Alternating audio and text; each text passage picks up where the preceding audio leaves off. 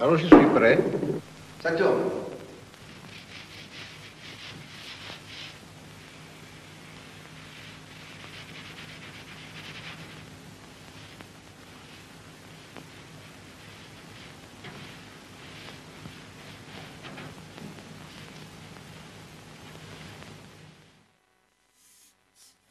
Moi, je crois que la peinture et le dessin, c'est la même chose. Le dessin est une peinture faite avec des moyens réduits. Sur une surface blanche, une feuille de papier, avec une plume et de l'encre, on peut, en créant certains contrastes par des volumes, on peut changer la qualité du papier, donner des surfaces souples, des surfaces claires, des surfaces dures, sans toutefois mettre ni ombre ni lumière. Pour moi, le dessin, c'est une peinture avec des moyens réduits.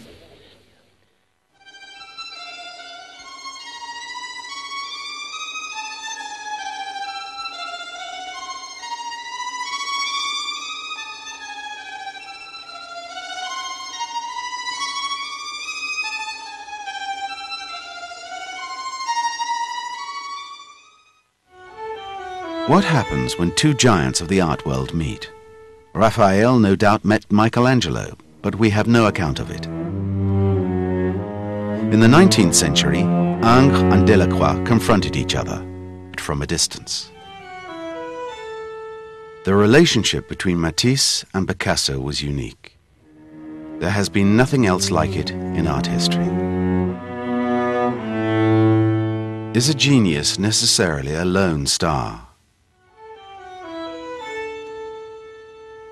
Or can genius be nourished by the presence of an equal?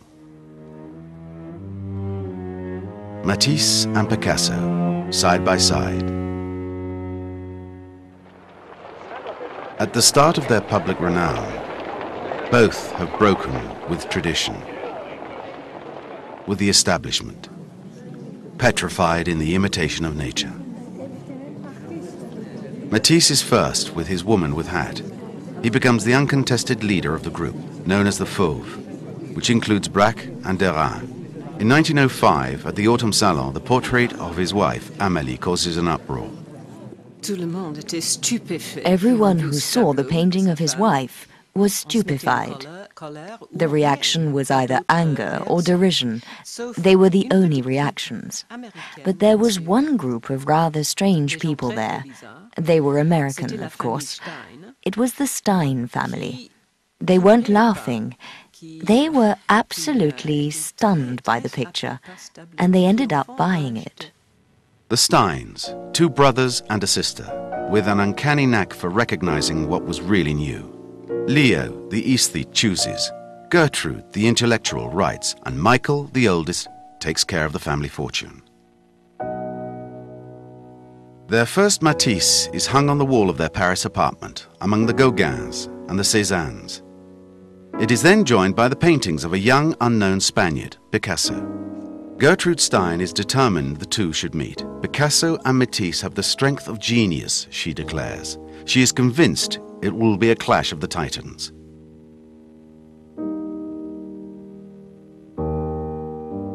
Picasso, the Andalusian, born in Malaga, impetuous, volcanic, a born painter. His father was a painter and drawing teacher who initiated him to art and encouraged his talent. He was a child prodigy, admired and unrivaled from childhood on. Matisse had a northern temperament, silent, stubborn, the son of a corn merchant, unaware of his talent for the first 20 years of his life, in a small village in Picardy. When he became aware of his vocation, it was a family scandal. Matisse est quelqu'un qui a besoin de considération. Matisse needed to think things through. He was someone who needed to rationalize what he did, to really try to rationalize, to explain. Picasso, on the other hand, really didn't care about that. He thought of himself as a worker. He wore workers' overalls, which is something Matisse never did. I would say that Matisse was very French in the way he organized his thoughts. Whereas with Picasso, you have someone much more impulsive. He grappled with his painting, immersed himself completely in it, driving it on to its conclusion. Restructuring painting, giving it the force of a primal image, Picasso spends 9 months on a picture that was to be a manifesto.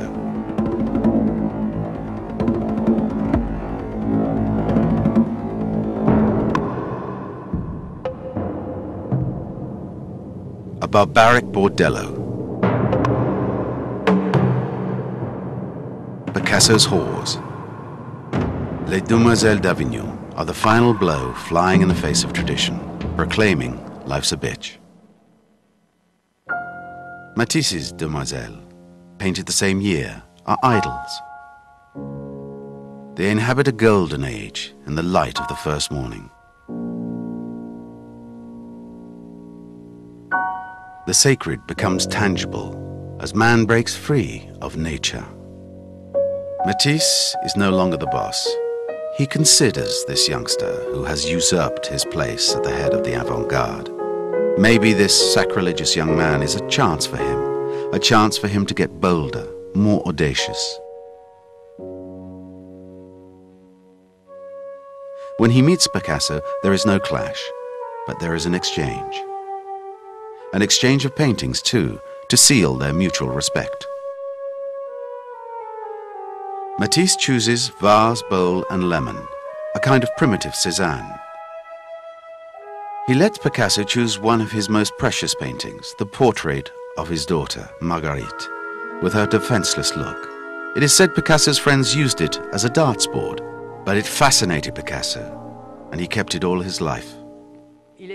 He was surprised at how much courage Matisse put into his search for simplicity, his desire for a return to a state of innocence. What really intrigued them both was not how strong or striking their work could be, because they both had that strength. What intrigued them was the irreducible in the other's work. What I mean is, for example, the innocence, the naivety, so to speak, that is to be found in Matisse from time to time, and the intellectual approach to constructivism that was often Picasso's great strength. That was something more or less foreign to Matisse. A painting can represent the idea of things, Picasso said, as he threw himself into the Cubist adventure.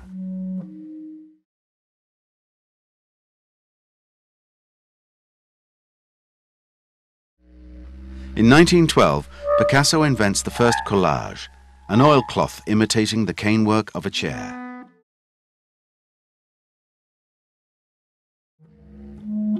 Picasso is at the forefront of Cubism, the team leader. From the very start, Braque and Derain abandoned the Fauve movement to join his ranks. Matisse was furious, said Fernand Olivier, Picasso's partner at the time. He talked of bringing Picasso down. But despite his talk, when a Russian patron buys 20 of his paintings, Matisse's first thought is to introduce his patron, Stückin, to Picasso. By 1914, Stückin owned 51 Picassos. In 1913, Matisse said, "Picasso is a rider and we ride together." But Picasso is scared of horses, and Matisse's legs are too short for him to have a good seat. In the walkways of the Bois de Boulogne, they are away from prying eyes, and they can measure their aesthetic ideas. Matisse said, "I sculpt like a painter." La Serpentine is a dance, the unfolding of one pure line, Matisse's lifeline, the arabesque.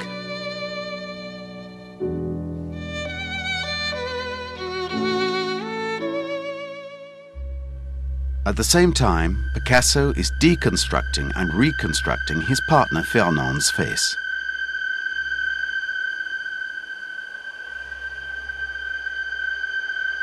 "I put everything I like in my paintings. Too bad. Things can work themselves out for themselves," Picasso said. As he adorns his young girl with trompe-l'oeil, molding, wallpaper, marble.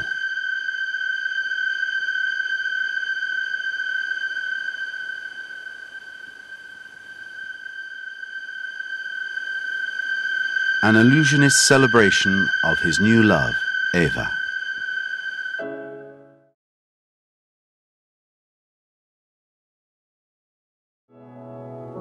At the same time, Matisse is completing the last portrait of his wife, Amélie.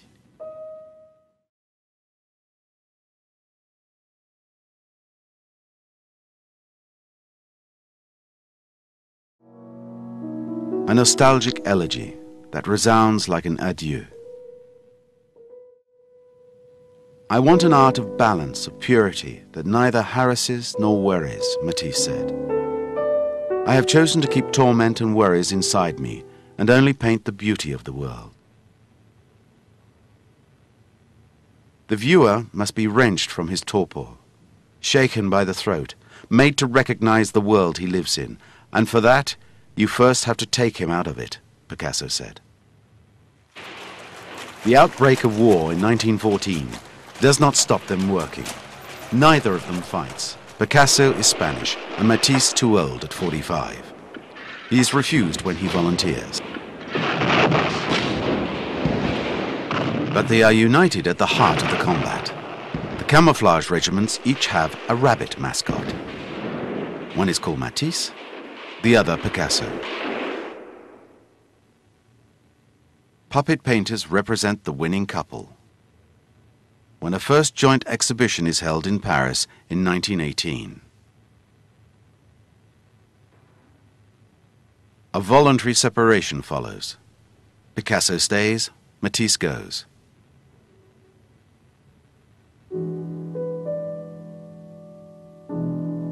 From the beginning, Paris was the city of inspiration for Matisse, for his painting, that is to say, for his life.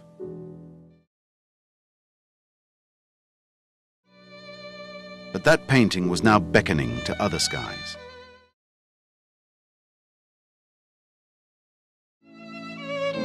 Other light, clear, limpid, tenable light.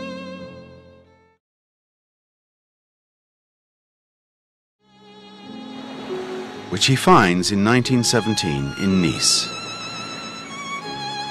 Matisse leaves his wife and 3 children and moves into the Beau Rivage Hotel. He was almost 50 years old. He arrived with his little suitcase, his violin, and his paint box. That's more or less all he took with him. He was like a student. But it was a real break for him, a cutting loose. He left everything else behind. He turned his back on it. He did that fairly often. He was a man who needed to take risks. Matisse has few friends in Nice. He lives like a foreigner. But in his work, he lives to the fullest. Inhabited by a new reverie. Odalisques, the lascivious women of Oriental harems.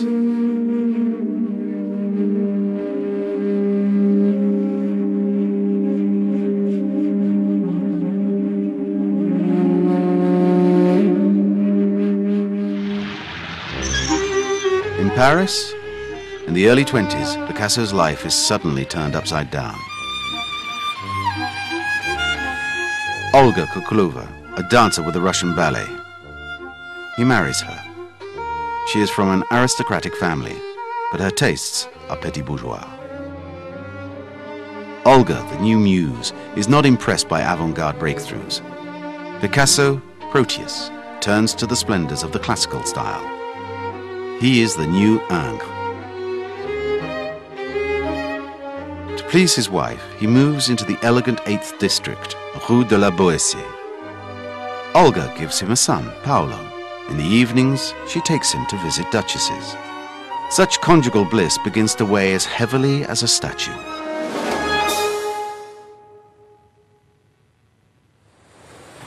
Matisse now lives in Nice 8 months a year. He sets up a tableau in his apartment, a domestic harem. He is still deeply inspired by the theme of odalisques, where his 2 passions are combined.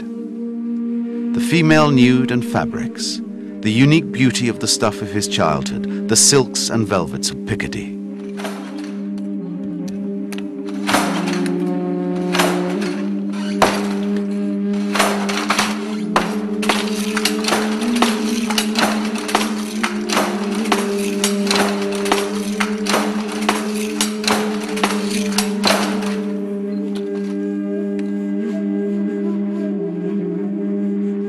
Picasso comes across the odalisques in Paris. He parodies them to provoke Matisse, but also to exorcise the hell of his daily life with Olga, the harpy, the screaming woman whom he can no longer stand.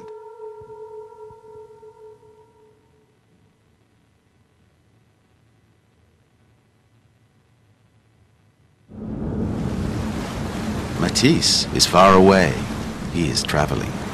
He has already been to Morocco, Russia, Italy. This time, it's the United States. But Picasso is in his thoughts when he arrives in New York in 1930. He gets a star's welcome in America. He is awarded the Carnegie Prize, the Nobel of the art world.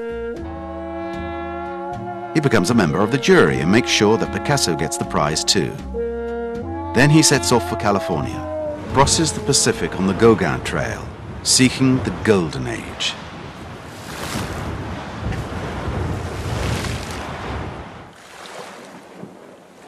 He gets to Tahiti as Varnedoe is making his famous film Taboo.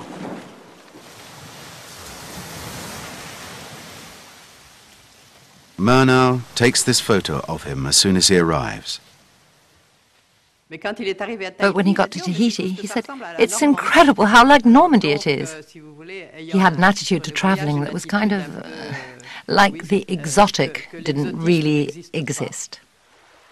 Matisse stays in Tahiti for almost 3 months. He spends 20 days alone near a lagoon on a coral island. Most of the time, he was just totally bored. He wrote desperate letters to people. He told them he couldn't work. There was nothing there to inspire him. He wondered why he bothered to travel at all. But his boredom was always a sure sign that something was going on deep inside him. I've never seen anything.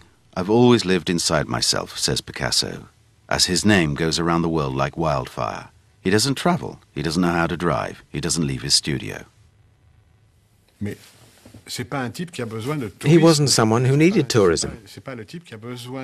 He didn't need outside stimulus of that kind.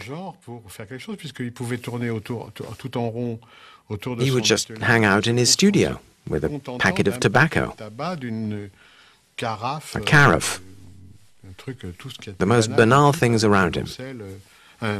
A pipe, a broken old violin, a little pedestal table. He could get 10 years' work out of that. For me, says Picasso, to paint a picture is to engage in a dramatic action in the course of which reality will be disengaged. Dramatic action needs solitude. It happens at night, in silence, as close as possible to the unconscious.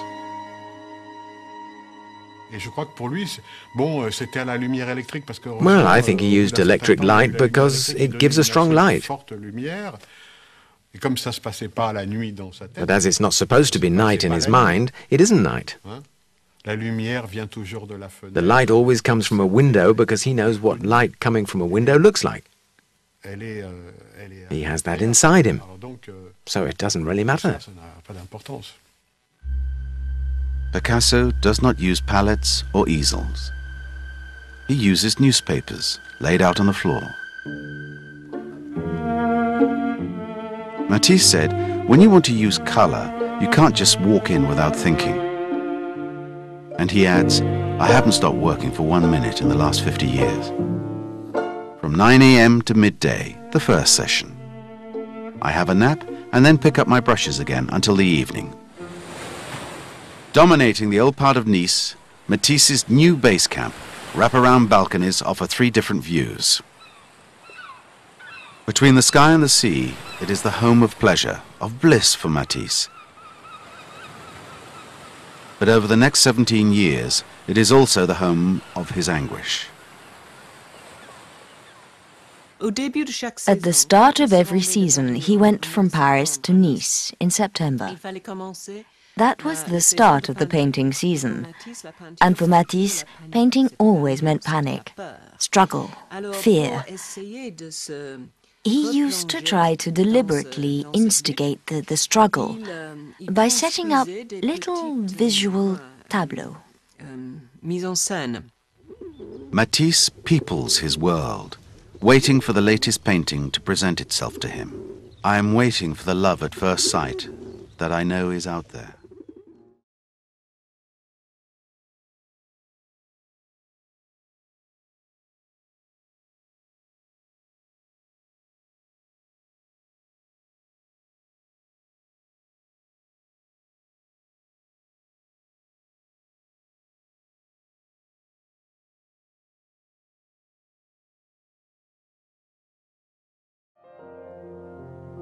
I have at last found what I have been looking for a year.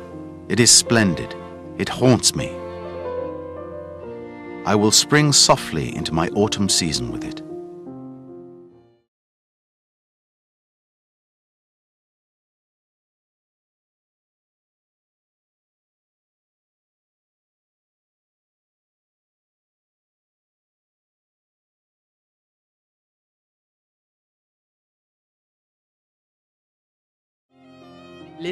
Objects are a part of his vocabulary, but in fact, the Baroque chair is still a Baroque chair. It takes its place as part of a whole, part of an organism that is an entity that has unity, but within that framework it still retains its own nature as such. The only objects that interest me are the worthless ones, the scrap, said Picasso. 3/4 of the objects in Picasso's paintings are things that never existed. They are very simple objects. If it's a chair with a straw seat, maybe even Van Gogh's chair, from a painting of his room at Arles. But it's not a chair that actually existed in Picasso's studio. It's not a bowl of fruit that actually existed in Picasso's kitchen. Nothing like that. Picasso's inspiration comes first and foremost from life. Women are the engine that drives him. Female mystery is the great subject. The painter dreams. Almost virtual, he fades away before his model, who, in turn, does not exist. Nobody in the family ever really sat for him. It was all done like that, from memory, from observation. I think that is a very particular trait of Picasso's. He very rarely asked people to sit for him. Take me, for example. Goodness knows he did enough portraits, if you like to call them portraits, of me. But in fact, I sat for him for one afternoon in my whole life, and that's all.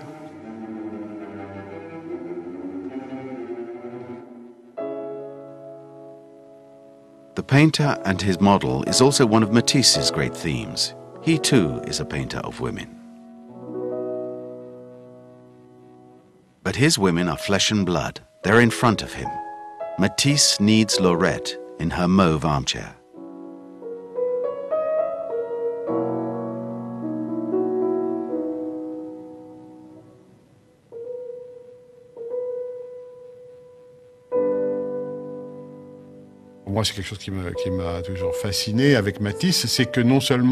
That's something that's always fascinated me about Matisse.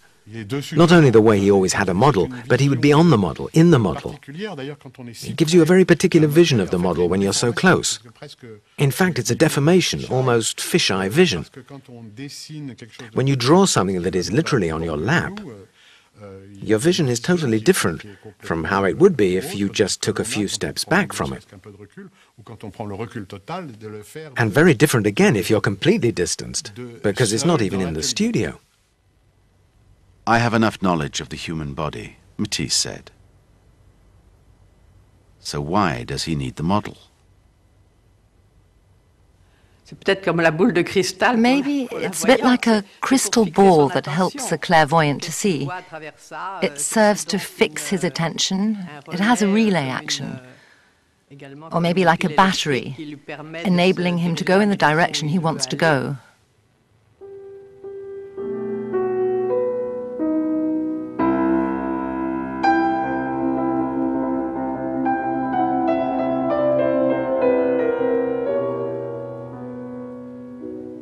Matisse, with his northern blood, chooses dark, Latin models. Picasso has muses. The Andalusian discovers a dream muse when he meets Marie-Thérèse, an 18-year-old Nordic beauty. Holidays in Dinard at the end of the 20s.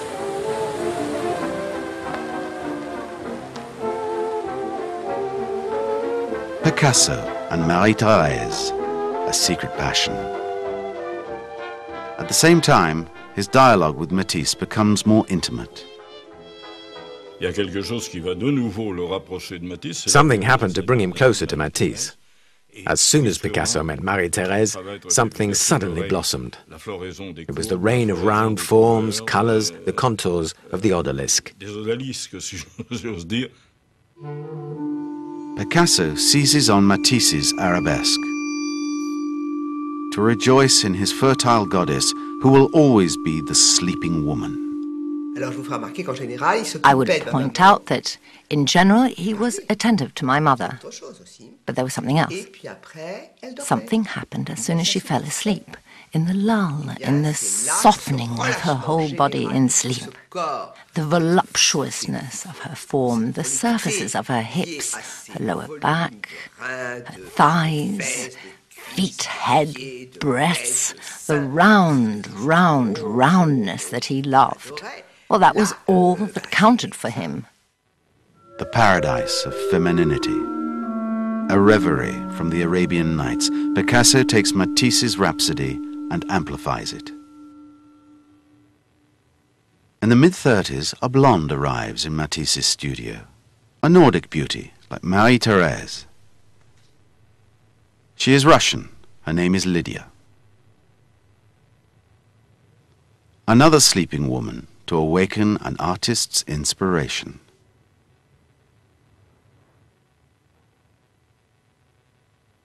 Matisse. As far as Matisse is concerned, he loved beautiful women, of course. But he also wanted a strong woman who could be an equal in his life. There was never any question of exploitation or domination with Matisse. He needed someone who would support him, but also who could work with him. His last partner, Lydia Delektovskaya, has explained how he was in relationships. Being Matisse's model means being the arbitrator of dreams. But it also means being his assistant. Lydia photographs the work in progress and then wipes it off the canvas with turpentine. Week after week, always new beginnings. Major work, like the Romanian blouse, is a slow unfolding of 12 or 15 Matisses, turpentined out as soon as they are finished.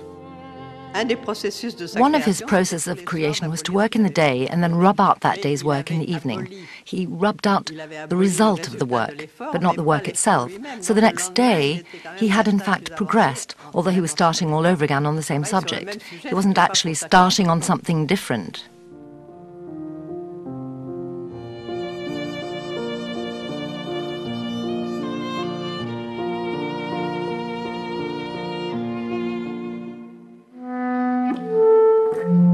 To think that I have never managed to do a painting, said Picasso.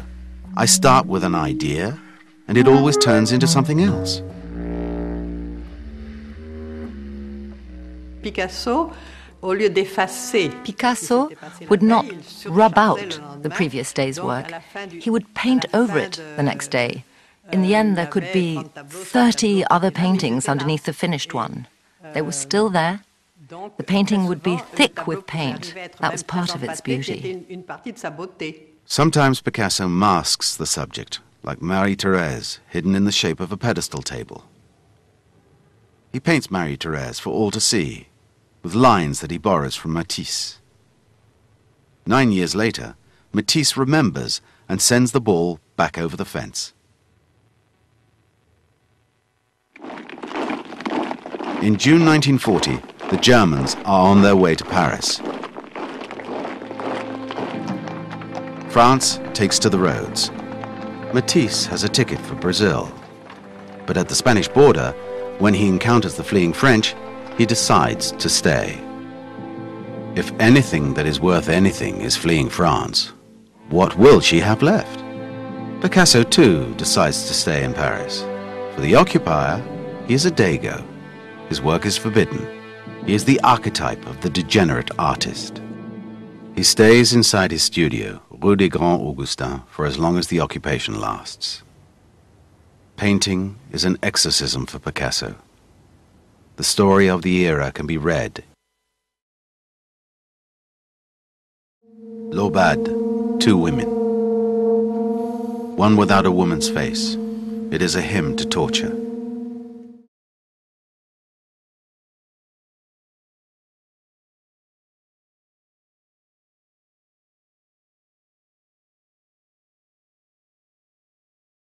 Violence is everywhere, in forks, in knives.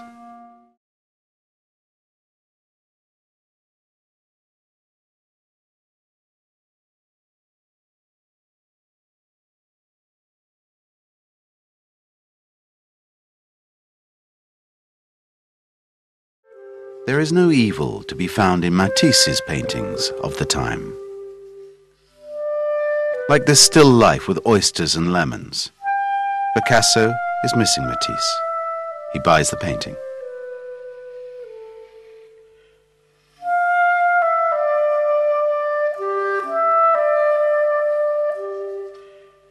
Matisse learns that his wife is in prison, that his daughter, Marguerite, has been arrested and deported for working with the resistance. But art goes on.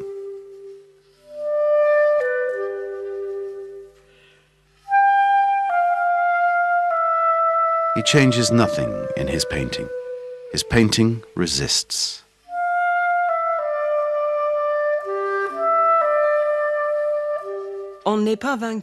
We are not beaten if we can still try to create, to bring forth harmony, which may seem impossible in such times of destruction. If we can create it on a canvas, that's a victory, isn't it? A painter capable of such a victory in such times of dread, is it the insensitivity of a man? Is it the artistic detachment of a painter in his ivory tower? Is it supreme indifference? A witness from the time can answer that question. A young painter, Françoise Gillot, comes into Picasso's life in 1943.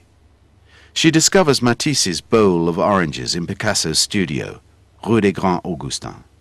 Picasso has just bought it and given it a place of honor. I said, it's like a manifestation of joy. It's so full of sensitivity. It's a jubilation of happiness. And Matisse replied, yes, maybe as a painter I was like that, but it was a time in my life when I wanted to commit suicide. My life was so difficult I couldn't see any way out, etc. And he said, but even if I wanted to commit suicide, the aestheticism of joy was still there, always there and the same. My role is to lend calm, because I myself need calm. The man himself is somber, anguished. He did not sleep much at night. He had a nurse with him, and one of her duties was to read to him at night. She read him Simenon. He had always read Simenon. He loved the foggy northern atmosphere in Simenon's psychological thrillers.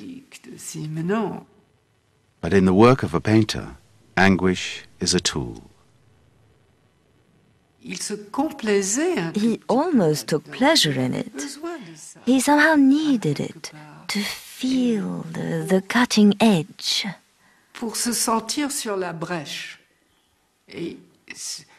You can live like a pasha, but if you want to do real work, you have to work hard and be on the edge. Picasso is Matisse's brother in anguish. When he wasn't thinking that life, especially his own life, wasn't worth living because it was unbearable, he would be obsessed by how ill he imagined he was. It's comical, really, because his health was excellent. He was big and strong, and he lived to 92, no problem. 14 packets of cigarettes and the rest, so... In fact, he wasn't too badly off. Painting needs the abyss. Picasso had so-called fits of depression when he would have so-called suicidal ideas.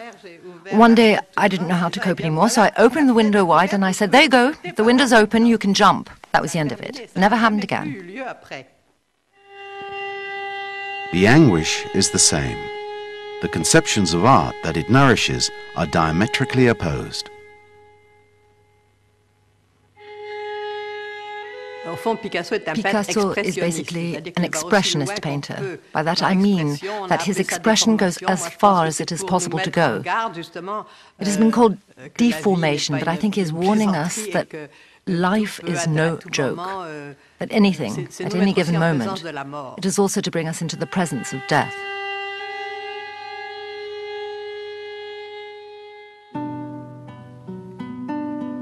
Matisse said, "I go to meet my feelings. I go towards ecstasy."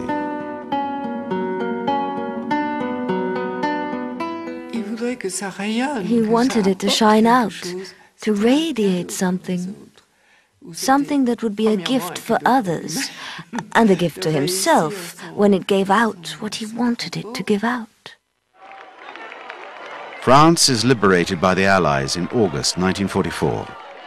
Le peuple de Paris est bon et joli. Wanting to demonstrate to the world that she is still standing, she exports her two champions together again for joint exhibitions in London in 1945.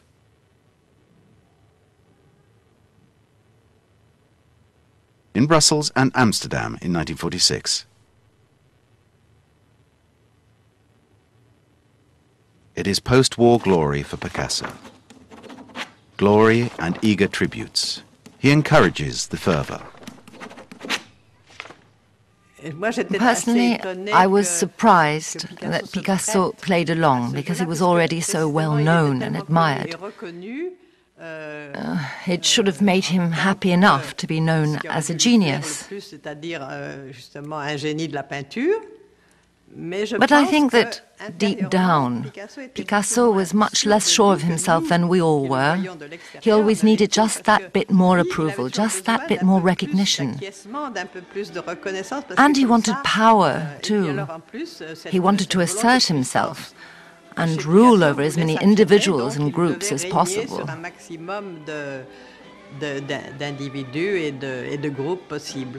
Matisse, too, has been an institution for some time now, but his public appearances are fairly rare. Ce prix est attribué à Jean Lannes, qui est né à Bolbec en 1911. Voici le tableau. Et voici le lauréat. Maybe he had more self-confidence than Picasso. Maybe he was a little more adult than Picasso, who was the eternal adolescent. Maybe he didn't need constant reassurance about his work. He had his own little world around him, and that was all he needed. The people in his world had no osmosis with the outside world. Matisse feels the need for an opening onto the world and maintains it from a distance with regular correspondence. That is also the occasion for his many drawings. In 1948, Picasso joins Matisse in the south. His partner, Françoise Gillot, chooses a house in Vallauris. She is a young woman of 25, pursuing her own artistic career at his side. But she is, above all, his new muse. She is the queen of the plant world. She is woman as a flower.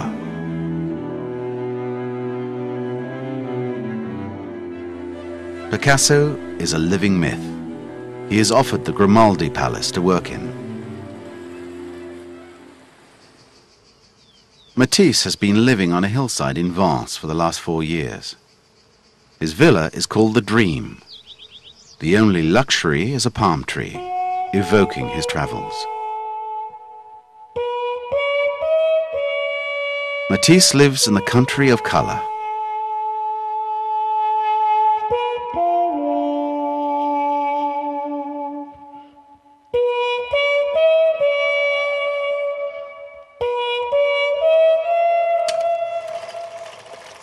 The Renaissance of the Phoenix, a new life for Picasso. At 70 years of age, he is a father again. Françoise gives him 2 children, Claude and Paloma.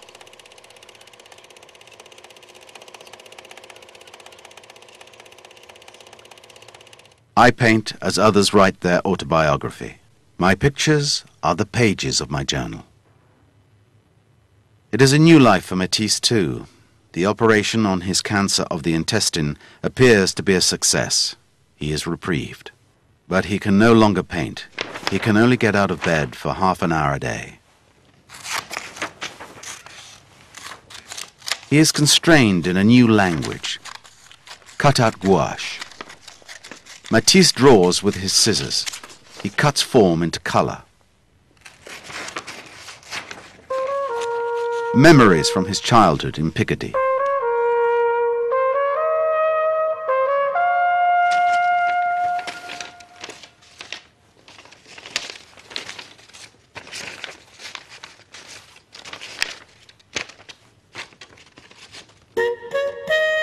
Underwater images from his stay in Tahiti.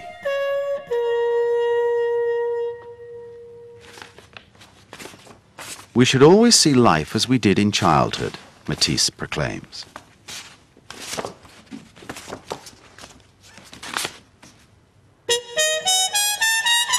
Inspired by his first plane trip.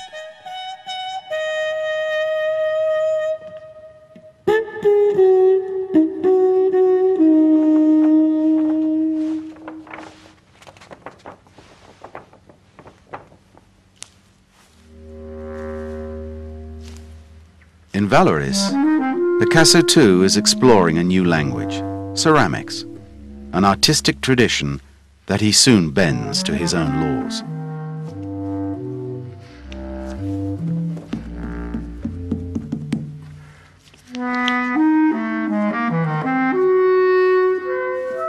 The highlight of his life in the South is the family visits to the Matisse household in his last Nice apartment. Regina in Simiez. The only thing I remember is the intensity, the state of excitement when we were setting off in the car to visit Matisse.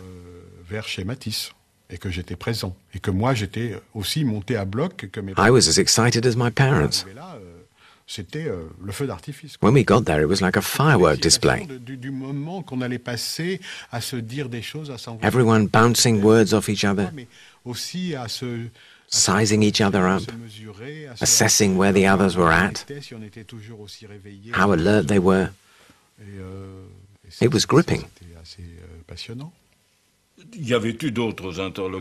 He had other interlocutors throughout the century. There was Braque, there was Derain and Miro. There weren't many, but there were a few.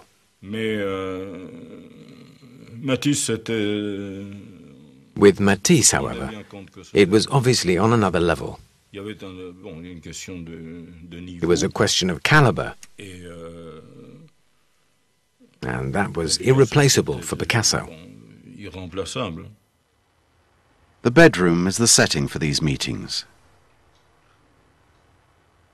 He was often in bed, but he didn't give the impression of being ill. It was more like a leonine presence, like a lion with velvet paws, but a lion all the same. The old fauve. They take up their discussions again, often led by Picasso, always concerning the mystery, the revelation of opposites. Picasso would complain that he always found the solution right away.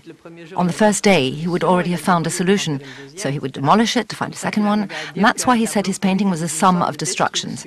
So Matisse said to him, "But that makes you lucky, because you have so many ways of going about it.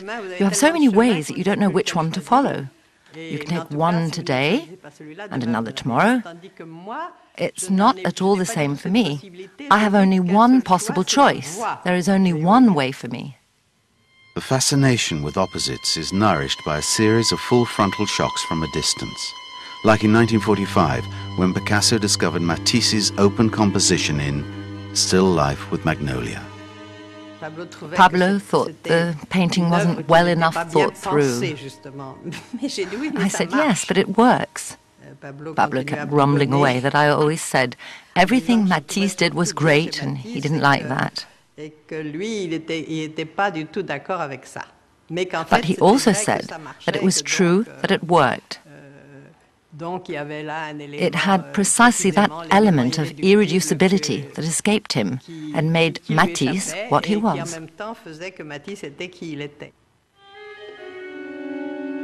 Or during the occupation, when Picasso acquired Matisse's red chair, astounded by the use of red and green.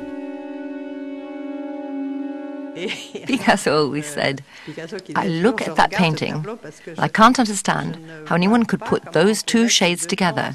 He's the only one person who could have done that." Or when Matisse first saw Picasso's reclining nude at the Grimaldi Palace and was so dumbfounded that he stood for half an hour staring at it. Because Matisse was often incredibly attracted to things that seemed foreign to him, questioning himself about a reclining woman by Picasso. It was so anti-Matisse in every way, with its deformations and all the rest. Matisse would even copy it onto a notepad to study later. All that proves that we cannot see the dialogue between them as being about their similarities, but as being about their dissimilarities. They both knew that if the other had done something, there was a very good reason for it, and he wanted to get to the bottom of it, either to talk about it or to do the opposite. The clash reaches a climax when Picasso, a Communist Party cardholder, discovers Matisse's project for the Vence Chapel.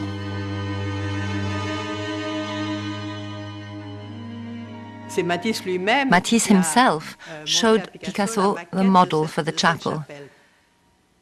Picasso said, "Right, tell me this, do you pray?" "No, I don't pray, I meditate." "What does that mean, you meditate? What exactly do you do?" "I meditate like Orientals, maybe I'm a bit of a Buddhist." Well, Picasso did not find that kind of Buddhism very respectable. He liked things to be clear-cut. Picasso could obviously never have done the Vence Chapel because of his perfectly Spanish and anti-clerical atheism. He could never have made that kind of compromise. But I think it was exactly that awareness of their differences that brought them together. Fate chose me to work on the chapel project, says Matisse, the freethinker. Picasso was to help him carry out the project, for which he came up with 2 different models, and to which he dedicated 4 whole years of his life. "I want my work to be like a flower. I want it to be my masterpiece."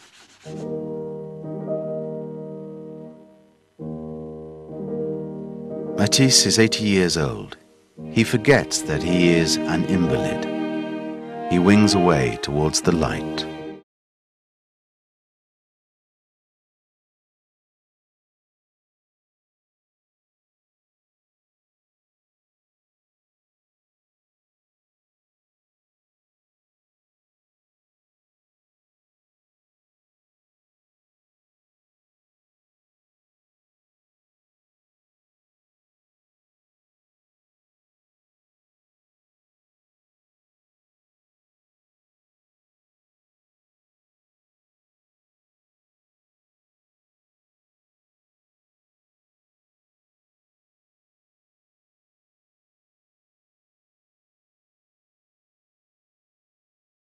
Matisse's chapel is a total creation.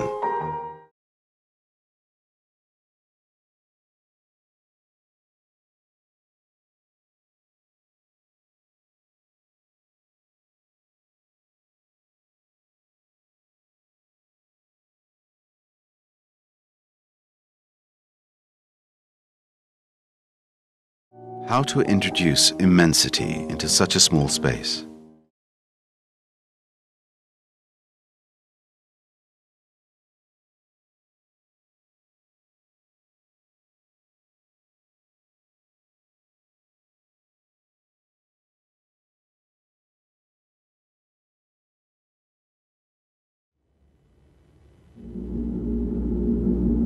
Picasso said of the Temple of War and Peace, "I want visitors to carry candles and to walk around the walls like in a prehistoric cave."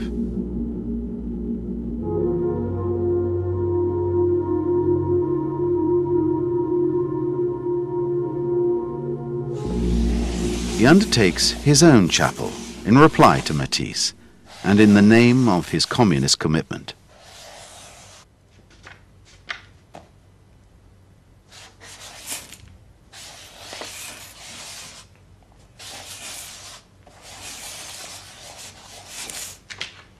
Painting is not for decorating apartments. Painting is an instrument of offensive war and defense against the enemy.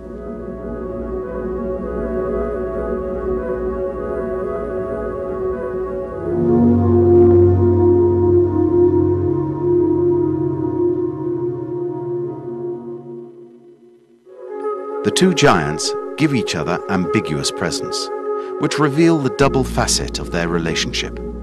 Homage and admiration, but also unmitigated defiance, like a threat. Picasso gives Matisse a broken piece. Matisse gives Picasso a primitive idol from the New Hebrides. Matisse said, "Here, I've got a present for you." He was really happy. He said, "I'm sure you're going to like it." And he gave him the statue of an idol from the Pacific. Picasso did not like it at all, but he didn't show it. So we stayed a bit longer, and when we left, of course, Picasso forgot to take the tribal sculpture. And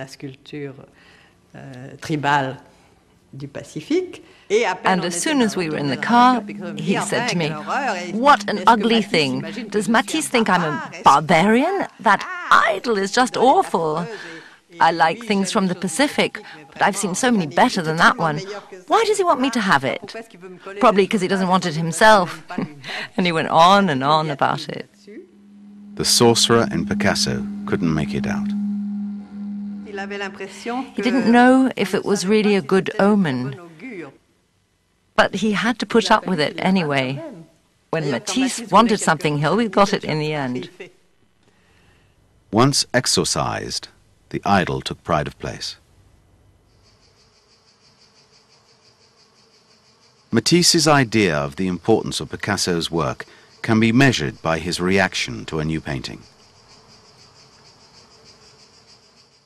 Winter Landscape, when Picasso brought it along for Matisse's opinion.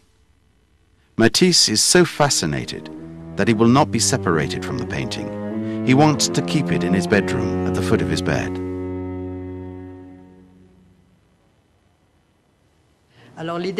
He hadn't expected to leave the painting with Matisse, but out of consideration for Matisse, he said he'd leave it with him for a while. Every time we went there, we'd see the picture on the chimney opposite Matisse's bed. And Pablo said, "I'd like to have my painting back." "Oh, yes, but I haven't finished looking at it yet." Matisse was probably right. The winter landscape represents their life in the south. Picasso has shown his friend in the form of a big palm tree, its fiery fronds illuminating the hillside, a fire that went out on the 3rd of November 1954.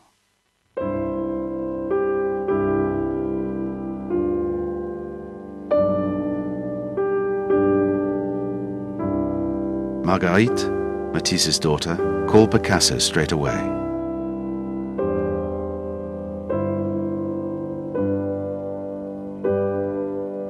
He never returned her calls. He did not attend the funeral. He gave no sign.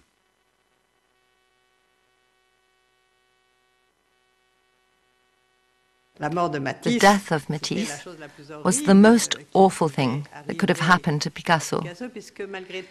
Because in spite of all their little tiffs, Matisse was like a friendly despot, and he had been particularly benevolent to Picasso. And perhaps even a kind of fantasy father figure, indulgent and understanding. So Picasso's way of mourning was to carry on their dialogue, but more or less taking the Matisse role for himself. Picasso spent several months on a series, Women of Algiers, after Delacroix. When Matisse died, he said, he bequeathed me his odalisques.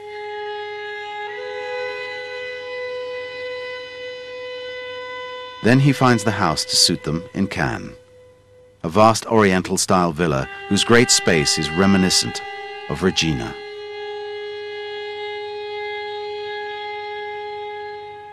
The justice of the peace. The other son, he who must be surprised, has disappeared, but painting and life go on. One realizes that even if it was not clearly stated, he must have been asking himself, what would Matisse have thought of that? But he was on his own, and he knew it. He said to himself, right, Matisse isn't here anymore, you see. Picasso is 90 years of age. In his collection there are 3 Cézannes, 7 Renoirs, and 10 of Matisse's paintings. Picasso said at that time, I feel like I'm getting near to something. I've only just begun. One of his last paintings, Seated Old Man, symbolizes the painter. He is wearing Matisse's Romanian blouse.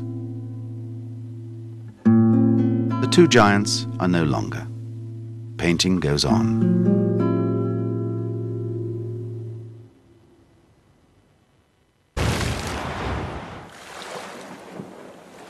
He gets to Tahiti as Varnedoe is making his famous film Taboo.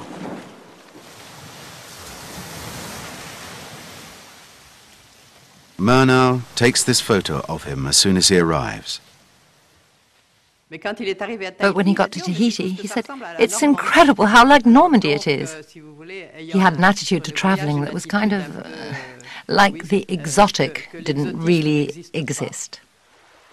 Matisse stays in Tahiti for almost 3 months. He spends 20 days alone near a lagoon on a coral island.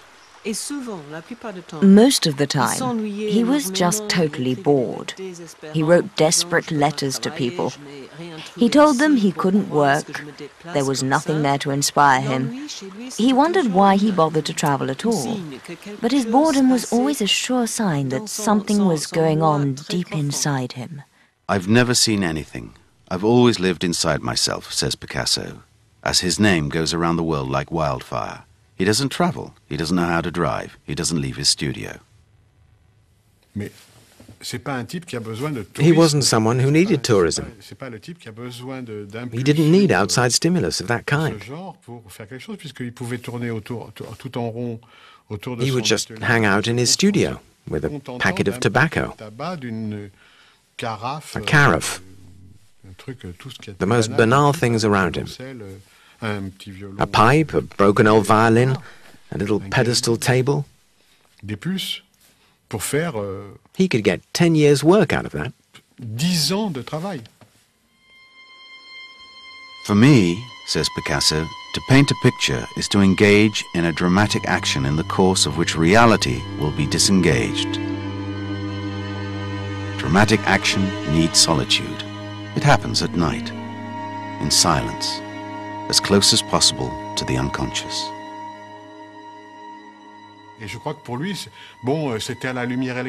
Well, I think he used electric light because it gives a strong light. But as it's not supposed to be night in his mind, it isn't night. The light always comes from a window because he knows what light coming from a window looks like.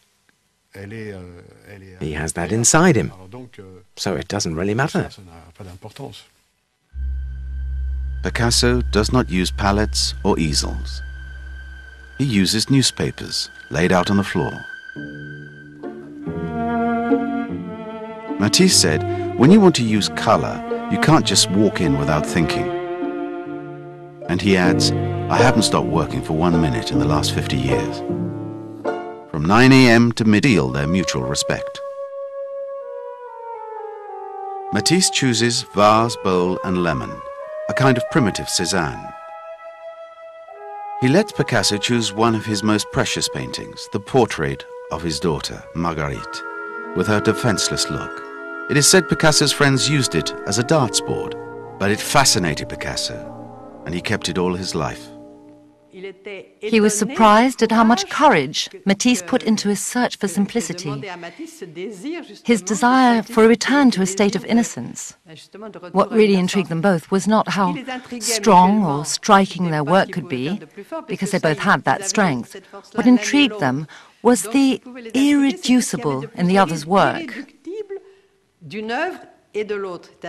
What I mean is, for example, the innocence, the naivety, so to speak, that is to be found in Matisse from time to time, and the intellectual approach to constructivism that was often Picasso's great strength.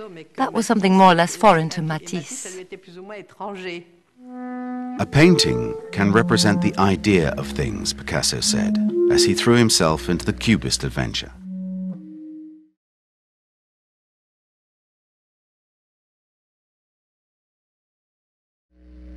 In 1912, Picasso invents the first collage, an oilcloth imitating the canework of a chair.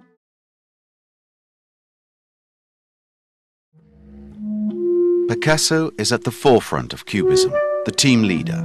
From the very start, Braque and Derain abandoned the Fauve movement to join his ranks. Matisse was furious, said Fernand Olivier, Picasso's partner at the time. He talked of bringing Picasso down. But despite his talk, when a Russian patron buys 20 of his paintings, Matisse's first thought is to introduce his patron, Stückin, to Picasso. By 1914, Stückin owned 51 Picassos. In 1913, Matisse said, Picasso is a rider and we ride together. But Picasso is scared of horses, and Matisse's legs are too short for him to have a good seat. In the walkways of the Bois de Boulogne, they are away from prying eyes, and they can measure their aesthetic ideas. Matisse said, I sculpt like a painter. La Serpentine is a dance, the unfolding of one pure line, Matisse's lifeline, the arabesque.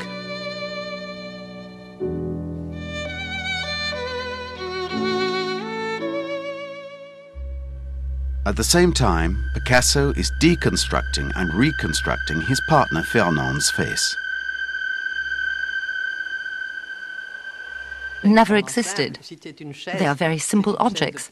If it's a chair with a straw seat, maybe even Van Gogh's chair, from a painting of his room at Arles. But it's not a chair that actually existed in Picasso's studio. It's not a bowl of fruit that actually existed in Picasso's kitchen. Nothing like that. Picasso's inspiration comes first and foremost from life. Women are the engine that drives him. Female mystery is the great subject.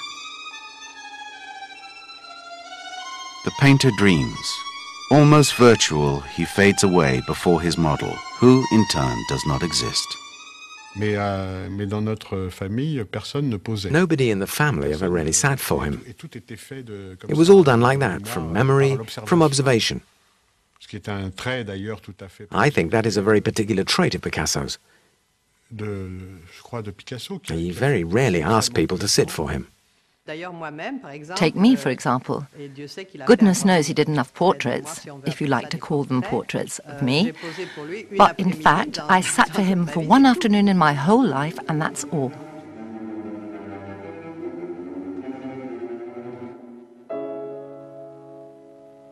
The The painter and his model is also one of Matisse's great themes. He too is a painter of women. But his women are flesh and blood. They're in front of him. Matisse needs Laurette in her mauve armchair.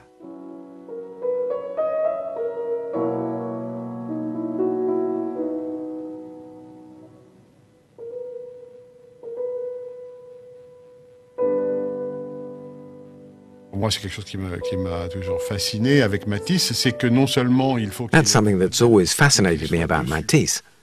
Not only the way he always had a model, but he would be on the model, in the model. It gives you a very particular vision of the model when you're so close. In fact, it's a deformation, almost fisheye vision. When you draw something that is literally on your lap, your vision is totally different from how it would be if you just took a few steps back from it. And very different again if you're completely distanced, because it's not even in the studio. I have enough knowledge of the human body, Matisse said. So why does he need the model? Maybe it's a bit like a crystal ball that helps a clairvoyant to see. It serves to fix his attention. It has a relay action. Or maybe like a battery, enabling him to go in the direction he wants to go.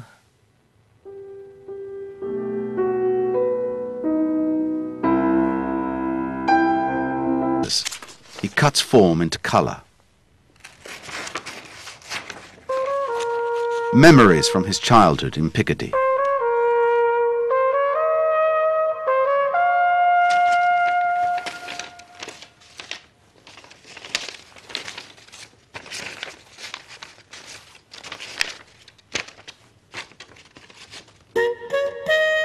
Underwater images from his stay in Tahiti.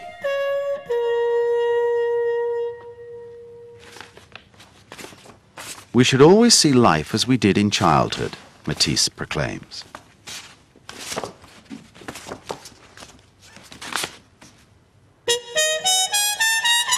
Inspired by his first plane trip.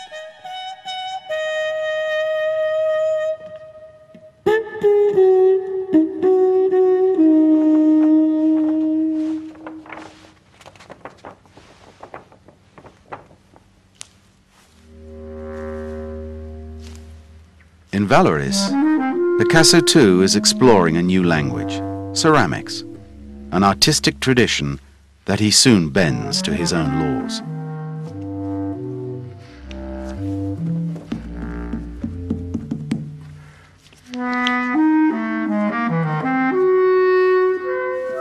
The highlight of his life in the South is the family visits to the Matisse household in his last Nice apartment. Regina in Simiers. The only thing I remember is the intensity, the state of excitement when we were setting off in the car to visit Matisse.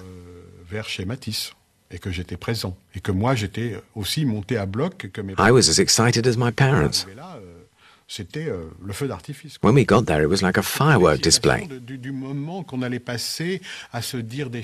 Everyone bouncing words off each other, sizing each other up, assessing where the others were at, how alert they were.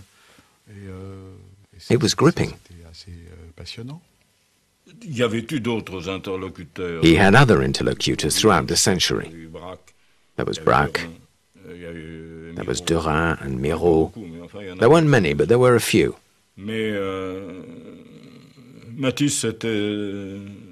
With Matisse, however, it was obviously on another level. It was a question of caliber, and that was irreplaceable for Picasso. The bedroom is the setting for these meetings. He was often in bed, but he didn't give the impression of being ill. At the same time, his dialogue with Matisse becomes more intimate. Something happened to bring him closer to Matisse. As soon as Picasso met Marie-Thérèse, something suddenly blossomed. It was the reign of round forms, colours, the contours of the odalisque. Picasso seizes on Matisse's arabesque to rejoice in his fertile goddess who will always be the sleeping woman. I would point out that, in general, he was attentive to my mother. But there was something else. Something happened as soon as she fell asleep, in the lull, in the softening of her whole body in sleep. The voluptuousness of her form, the surfaces of her hips, her lower back, her thighs, feet, head, breasts, the roundness that he loved. Well, that was all that counted for him. The paradise of femininity. A reverie from the Arabian Nights, Picasso takes Matisse's Rhapsody and amplifies it. In the mid-30s, a blonde arrives in Matisse's studio. A Nordic beauty, like Marie-Thérèse.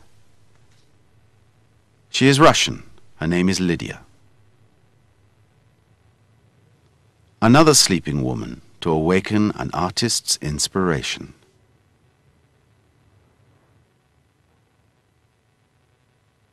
Matisse. As far as Matisse is concerned, he loved beautiful women, of course. But he also wanted a strong woman who could be an equal in his life. There was never any question of exploitation or domination with Matisse. He needed someone who would support him, but also who could work with him. His last partner, Lydia Delektovskaya, has explained how he was in relationships. Being Matisse's model means being the arbitrator of dreams. But it also means being his assistant. Lydia photographs the work in progress and then wipes it off the canvas with turpentine. Week after week, always new beginnings. Major work, like the Romanian blouse, is a slow unfolding of 12 or 15 Matisses, turpentined out as soon as they are finished. One of his processes of creation was to work in the day and then rub out that day's work in the evening. He rubbed out the result of the work, but not the work itself. So the next day, he had in fact progressed, although he was starting all over again on the same subject.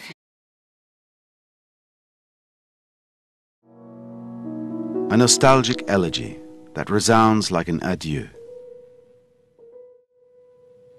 I want an art of balance, of purity, that neither harasses nor worries, Matisse said. I have chosen to keep torment and worries inside me and only paint the beauty of the world. The viewer must be wrenched from his torpor, shaken by the throat, made to recognize the world he lives in, and for that, you first have to take him out of it, Picasso said. The outbreak of war in 1914 does not stop them working. Neither of them fights. Picasso is Spanish and Matisse too old at 45.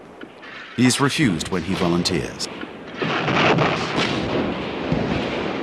But they are united at the heart of the combat. The camouflage regiments each have a rabbit mascot. One is called Matisse, the other Picasso. Puppet painters represent the winning couple. When a first joint exhibition is held in Paris in 1918. A voluntary separation follows. Picasso stays, Matisse goes.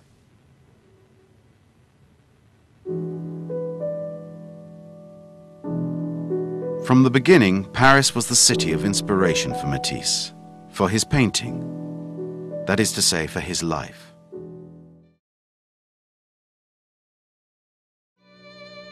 But that painting was now beckoning to other skies.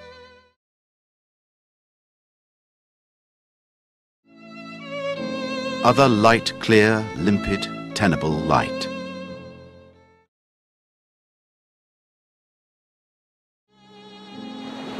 Which he finds in 1917 in Nice. Matisse leaves his wife and 3 children. and moves into the Beau Rivage Hotel. He was almost 50 years old. He arrived with his little suitcase, his violin, and his paint box. That's more or less all he took with him. He was like a student. But it was a real break for him, a cutting loose. He left everything else behind. He turned his back on it. He did that fairly often. He was a man who needed to take risks. Matisse has few friends in Nice. He lives like a foreigner. But in his work, he lives to the fullest. Pour se sentir sur la brèche. You can live like a pasha, but if you want to do real work, you have to work hard and be on the edge. Picasso is Matisse's brother in anguish.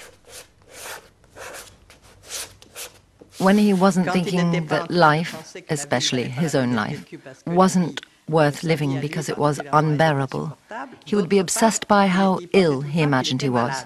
It's comical, really, because his health was excellent. He was big and strong, and he lived to 92, no problem. 14 packets of cigarettes and the rest, so... In fact, he wasn't too badly off. Painting needs the abyss. Picasso had so-called fits of depression when he would have so-called suicidal ideas. One day, I didn't know how to cope anymore, so I opened the window wide and I said, "There you go, the window's open, you can jump." That was the end of it. Never happened again. The anguish is the same. The conceptions of art that it nourishes are diametrically opposed. Picasso is basically an expressionist painter. By that I mean that his expression goes as far as it is possible to go. It has been called deformation, but I think he is warning us that life is no joke, that anything, at any given moment, it is also to bring us into the presence of death.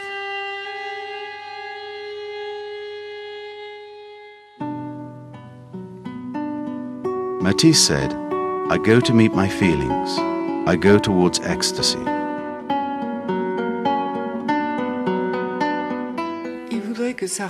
He wanted it to shine out, to radiate something that would be a gift for others, and a gift to himself when it gave out what he wanted it to give out. France is liberated by the Allies in August 1944. Le peuple de Paris est bon et joli. Wanting to demonstrate to the world that she is still standing, she exports her two champions together again for joint exhibitions in London in 1945.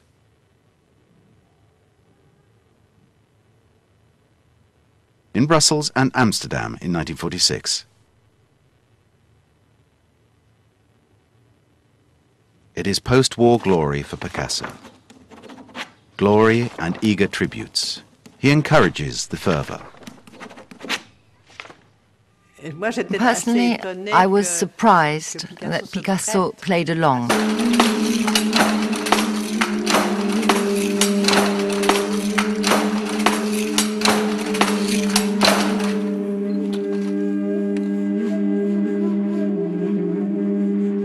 Picasso comes across the odalisques in Paris.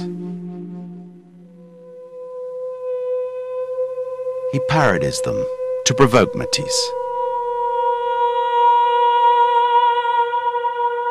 But also to exorcise the hell of his daily life with Olga, the harpy, the screaming woman whom he can no longer stand.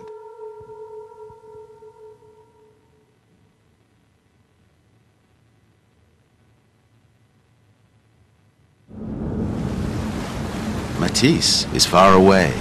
He is traveling. He has already been to Morocco, Russia, Italy. This time, it's the United States.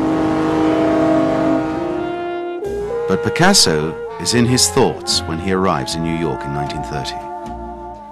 He gets a star's welcome in America. He is awarded the Carnegie Prize, the Nobel of the art world. He becomes a member of the jury and makes sure that Picasso gets the prize too. Then he sets off for California, crosses the Pacific on the Gauguin Trail, seeking the Golden Age.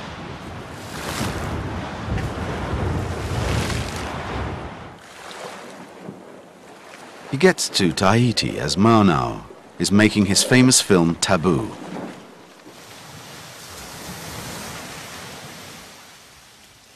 Varnedoe takes this photo of him as soon as he arrives.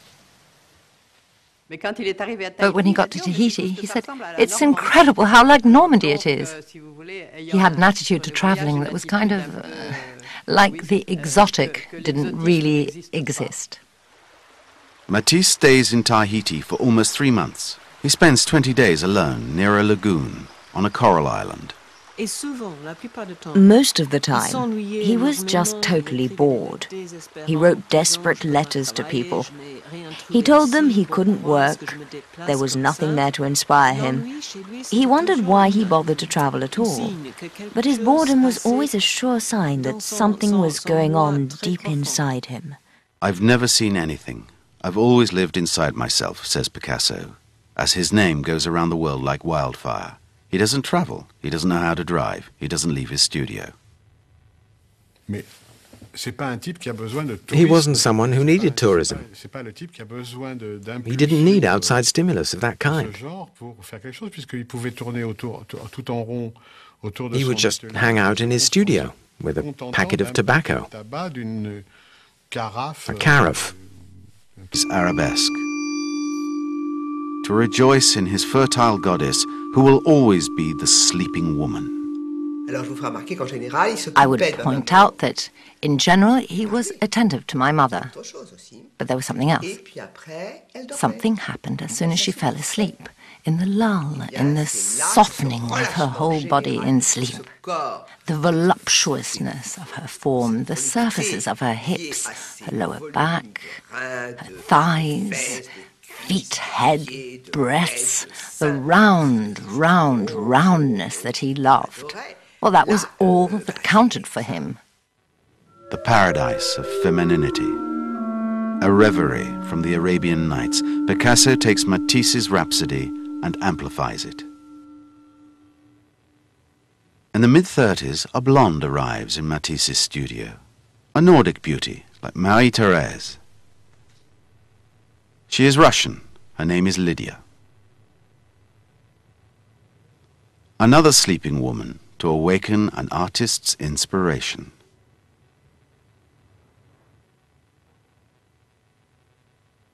Matisse. As far as Matisse is concerned, he loved beautiful women, of course. But he also wanted a strong woman who could be an equal in his life. There was never any question of exploitation or domination with Matisse. He needed someone who would support him, but also who could work with him. His last partner, Lydia Delektovskaya, has explained how he was in relationships. Being Matisse's model means being the arbitrator of dreams. But it also means being his assistant. Lydia photographs the work in progress and then wipes it off the canvas with turpentine. Week after week, always new beginnings. Major work, like the Romanian blouse, is a slow unfolding of 12 or 15 Matisses, turpentined out as soon as they are finished. One of his processes of creation was to work in the day and then rub out that day's work in the evening. He rubbed out the result of the work, but not the work itself. So the next day, he had in fact progressed, although he was starting all over again on the same subject. He wasn't actually starting on something different.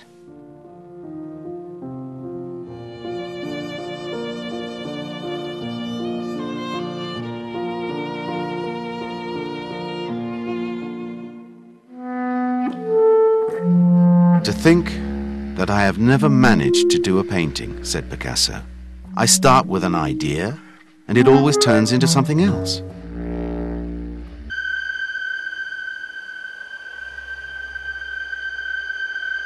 I put everything I like in my paintings. Too bad. Things can work themselves out for themselves, Picasso said. as he adorns his young girl with trompe-l'oeil, moulding, wallpaper, marble.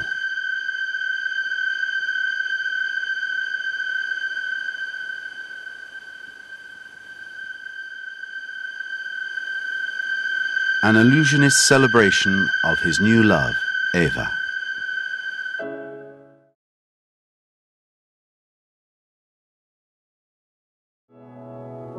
At the same time, Matisse is completing the last portrait of his wife, Amélie.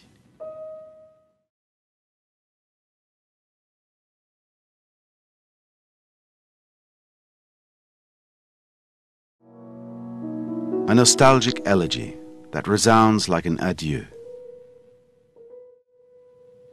I want an art of balance, of purity, that neither harasses nor worries, Matisse said. I have chosen to keep torment and worries inside me and only paint the beauty of the world. The viewer must be wrenched from his torpor, shaken by the throat, made to recognize the world he lives in, and for that you first have to take him out of it, Picasso said. The outbreak of war in 1914 does not stop them working. Neither of them fights. Picasso is Spanish and Matisse too old at 45. He is refused when he volunteers. But they are united at the heart of the combat. The camouflage regiments each have a rabbit mascot. One is called Matisse, the other Picasso. Puppet painters represent the winning couple. When a first joint exhibition is held in Paris in 1918. A voluntary separation follows. Picasso stays, Matisse goes.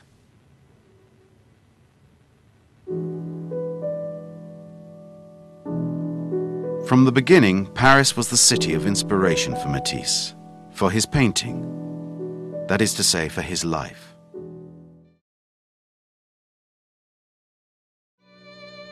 But that painting was now beckoning to other skies.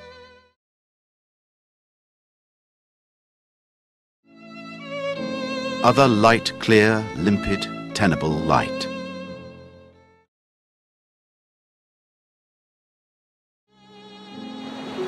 Which he finds in 1917 in Nice.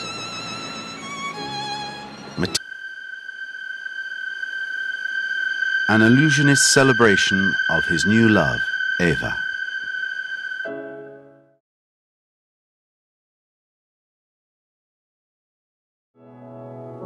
At the same time, Matisse is completing the last portrait of his wife, Amélie.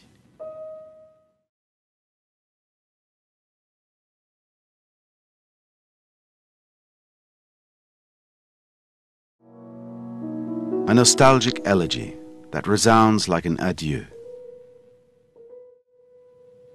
I want an art of balance, of purity, that neither harasses nor worries, Matisse said. I have chosen to keep torment and worries inside me and only paint the beauty of the world.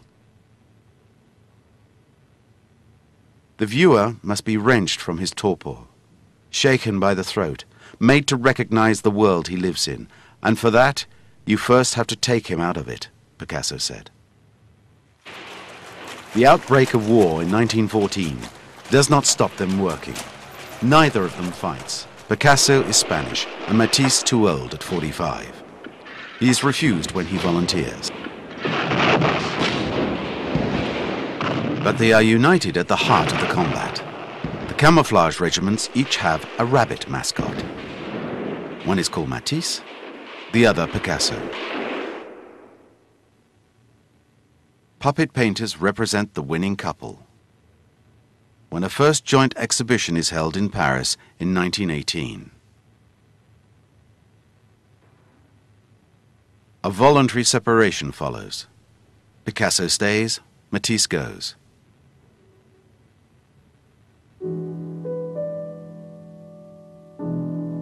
From the beginning, Paris was the city of inspiration for Matisse, for his painting, that is to say, for his life.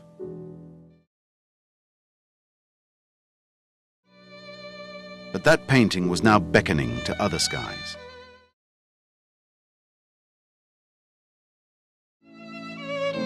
other light, clear, limpid, tenable light.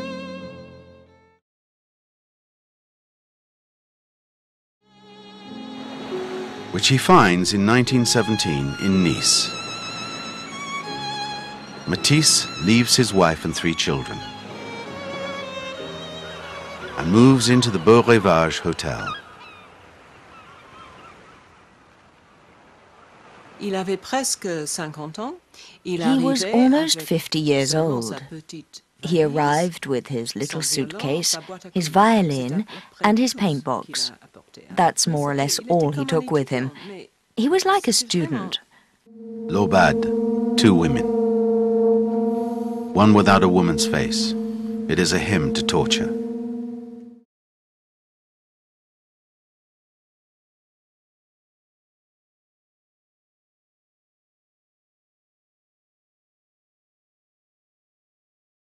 Violence is everywhere, in forks, in knives.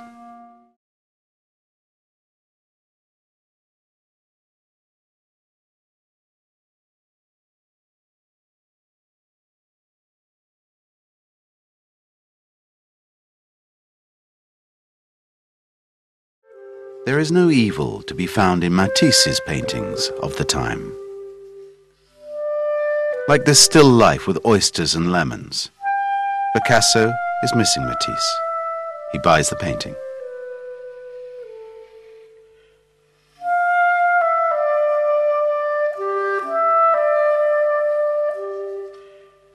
Matisse learns that his wife is in prison, that his daughter, Marguerite, has been arrested and deported for working with the resistance.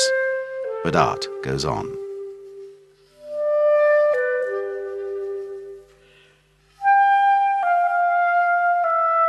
He changes nothing in his painting.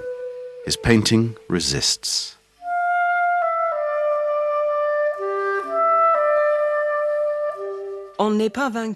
We are not beaten if we can still try to create, to bring forth harmony, which may seem impossible in such times of destruction. If we can create it on a canvas, that's a victory, isn't it? A painter capable of such a victory in such times of dread, is it the insensitivity of a man? Is it the artistic detachment of a painter in his ivory tower? Is it supreme indifference? A witness from the time can answer that question. A young painter, Françoise Gillot, comes into Picasso's life in 1943. She discovers Matisse's bowl of oranges in Picasso's studio, Rue des Grands Augustins. Picasso has just bought it and given it a place of honor. I said, it's like a manifestation of joy. It's so full of sensitivity. It's a jubilation of happiness. And Matisse replied, yes, maybe as a painter I was like that, but it was a time in my life when I wanted to commit suicide.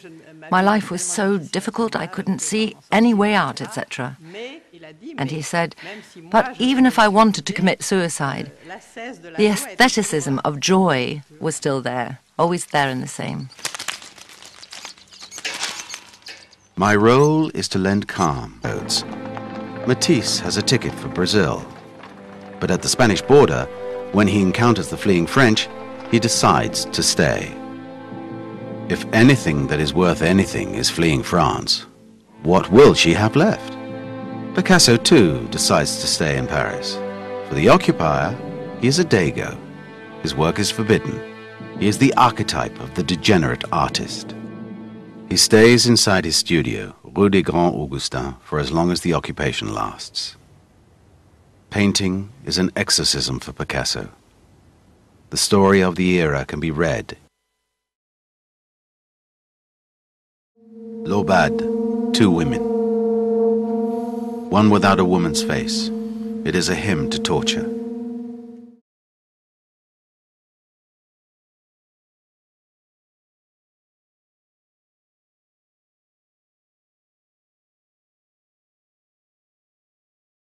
Violence is everywhere, in forks, in knives.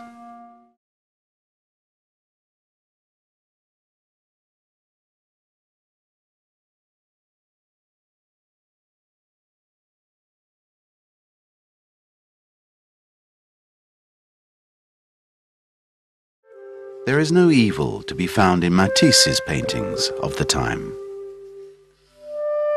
Like this still life with oysters and lemons, Picasso is missing Matisse. He buys the painting.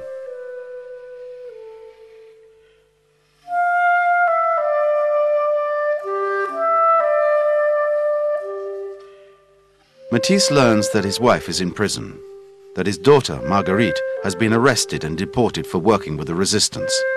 But art goes on.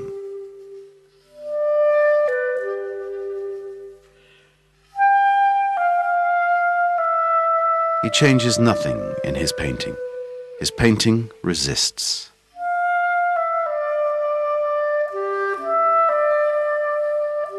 On n'est pas vaincu. We are not beaten if we can still try to create, to bring forth harmony, which may seem impossible in such times of destruction. If we can create it on a canvas, that's a victory, isn't it? A painter capable of such a victory in such times of dread, is it the insensitivity of a man? Is it the artistic detachment of a painter in his ivory tower? Is it supreme indifference? A witness from the time can answer that question. A young painter, Françoise Gillot, comes into Picasso's life in 1943. She discovers Matisse's bowl of oranges in Picasso's studio, Rue des Grands Augustins. Picasso